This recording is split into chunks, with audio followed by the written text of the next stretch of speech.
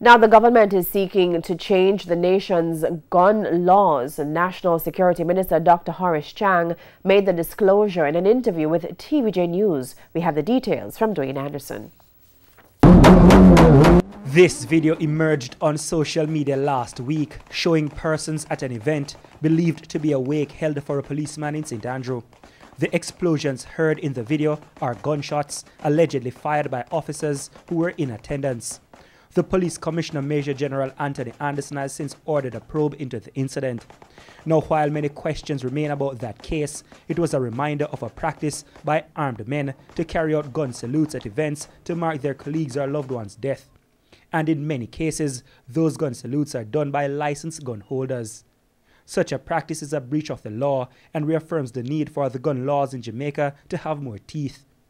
Minister of National Security Dr. Horace Chang, while not commenting on the specific incident, said the gun laws will get top priority this term. In terms of what's near, the Firearms Act, thank God, should be coming up within a few weeks.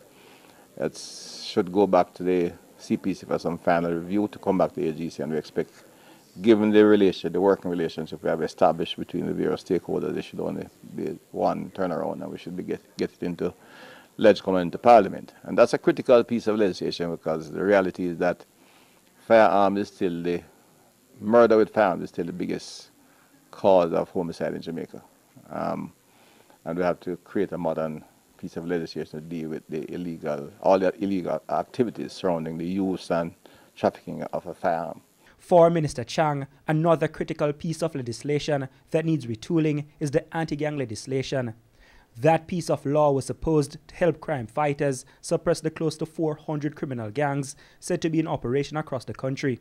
But so far, prosecutors have had limited success in court when using the anti-gang law. We have had a few hiccups, having had, I think, now 3 cases before the court. One is still being not complete, but the first 2 had 3, in fact.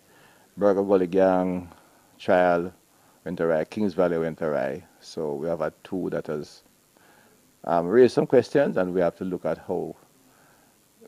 what those questions bring to the fore. So whether we need further amendment to the legislation, which we have just gone through, or we need to look at how we prosecute them, which would be maybe the remit of the DPP and the kind of investigation we put in place to gather the evidence as well.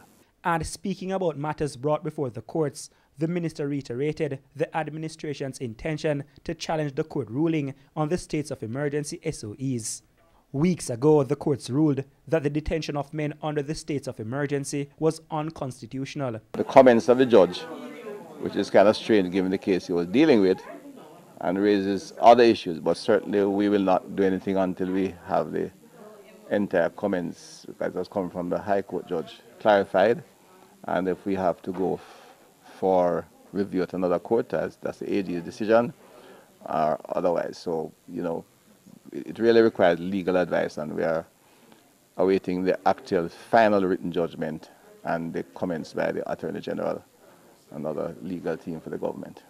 Dwayne Anderson, TVJ News.